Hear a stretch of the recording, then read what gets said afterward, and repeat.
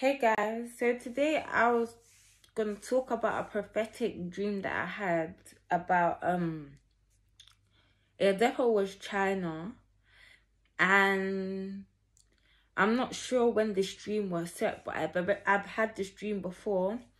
So in this dream, basically I was in a forest, and it's like there was like also I got into like the middle of like this forest, and there was like this city like kind of like building.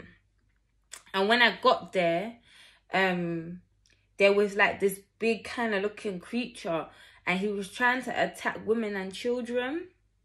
And I'm kind of still trying to put my finger on like why I have this dream, but maybe someone could email me and like elaborate on what's going on. Also,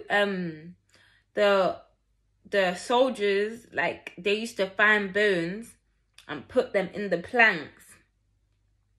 And then I searched up the last war that China had, and it was